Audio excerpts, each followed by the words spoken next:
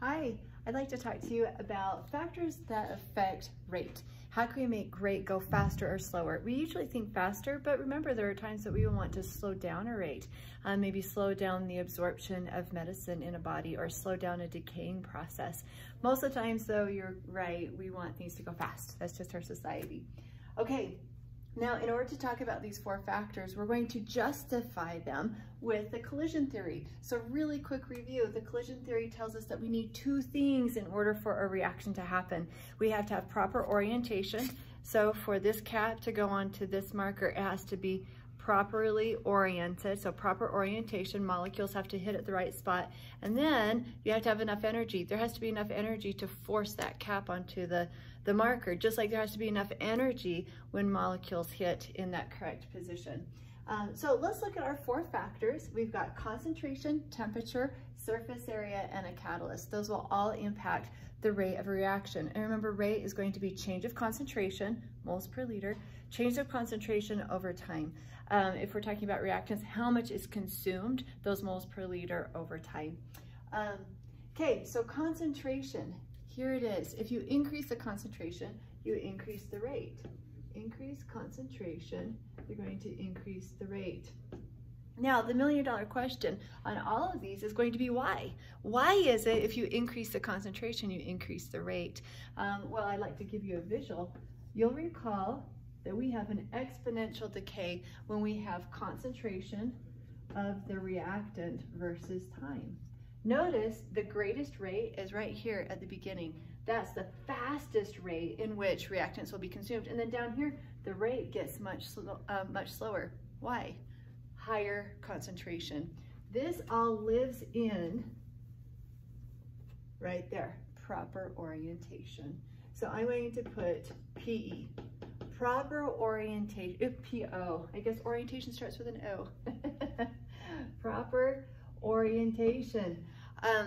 The more molecules that you have, the greater probability that when they hit, they will hit with the proper orientation. So when you increase concentration, statistically, greater probability that molecules will hit with that proper orientation, and you'll increase the rate. Okay, our next one, temperature. So this actually is justified by both of these. So pretty intuitive that if you increase the temperature, you're also going to increase the rate.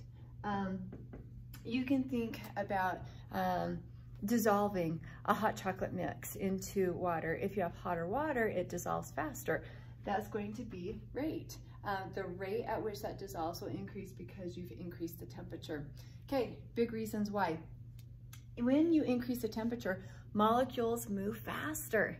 So it's going to be the same explanation here. If you have more collisions, there's going to be a greater probability that they will collide with proper orientation. So this is going to be justified with proper orientation. It's because you have more collisions, greater possibility that they will collide with proper orientation. And when you increase the temperature, you're also putting energy into it. So this is also going to be enough energy that we're going to provide the energy needed for the activation energy. And if you have a question on activation energy, watch that video in the rate playlist. Okay, surface area. If we increase the surface area,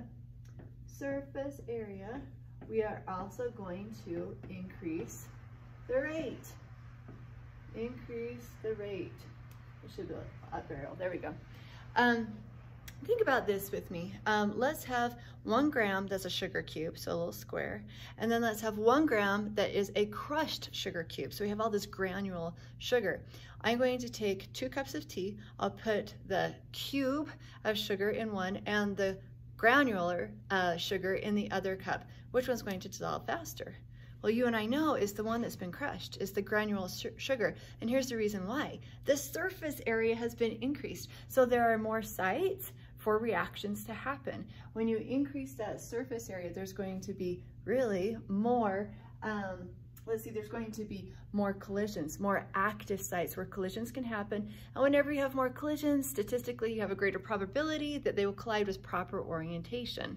So this one is also going to be proper orientation. Simply because you increase the surface area, increase those active sites where molecules could collide. Increase number of molecules colliding, you're going to have greater chance, proper orientation, a faster rate. Okay, a catalyst. Now, catalysts are really special. I have a whole video on catalyst if you need to watch that, especially for AP. AP's put a lot of detail into catalysts, so watch that, that video on types of catalysts.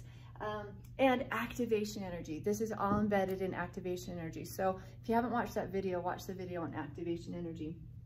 A catalyst is going to increase the rate by decreasing the activation energy. Activation energy. And remember, our symbol for activation energy is E of A.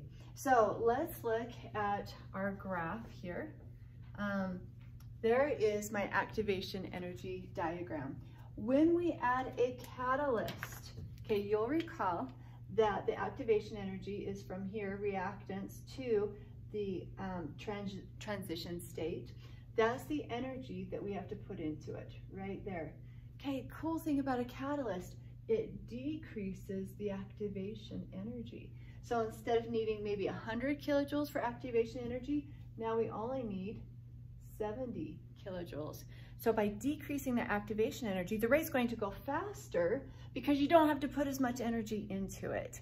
So catalysts are going to increase the rate by decreasing the activation energy. Now, just in case you see this, we also have what are called inhibitors, and they fall in the same category, same category. So an inhibitor, this is going to be something that decreases the rate, so it's going to go slower. And can you guess the finish, the ending? It decreases the rate by, you got it, increasing the activation energy. So I'm going to use the green marker to show an inhibitor.